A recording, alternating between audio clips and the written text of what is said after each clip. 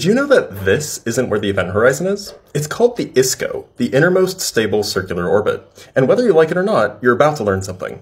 In everyday physics described by Newton, gravitational two-body orbits are always stable, even if you knock them around a bit. In fact, this is a direct consequence of Bertrand's theorem and that Newtonian gravity gets weaker with the square of the distance.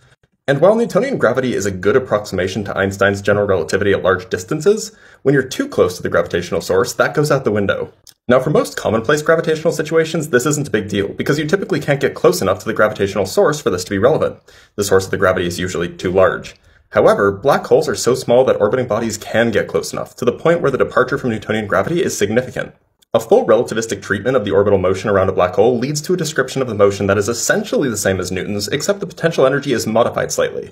In some sense, this modification is directly attributable to the curvature of space, as Newtonian gravity can be viewed as arising from the geometric theory of gravity where only time curves. By the way, this is called Newton-Cartan gravity, and it's really cool. Let me know in the comments if you want to hear more. So the potential energy in general relativity gets an additional term, one that when the orbiting body is sufficiently close makes the potential energy decrease rapidly at smaller and smaller distances. Much like a ball rolling down a hill, this means that falling in is inevitable if you're close enough. So already, there are distances at which there's no orbits at all, let alone stable ones. Now, stable orbits occur when there's a local minimum in the potential energy. For Newtonian orbits, there's always a minimum because the potential energy increases without bound as the orbiting body gets closer, but not for Einsteinian ones.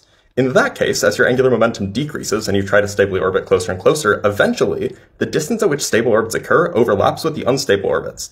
This is the smallest distance at which an object can stably orbit, the ISCO. Any closer, and all orbits are unstable, even the smallest perturbations and your orbit changes. Now, for a non-rotating black hole, this minimum distance is 3 times the radius of the event horizon. For a rotating black hole, that distance depends on the rate of rotation, getting closer to the event horizon as the rotation rate of the black hole approaches the maximal speed. In either case, we don't expect to see any matter orbiting around the black hole at a distance smaller than the ISCO, and so we can infer that this is the inner radius of the accretion disk, not the event horizon. And now you know. That wasn't so bad, was it?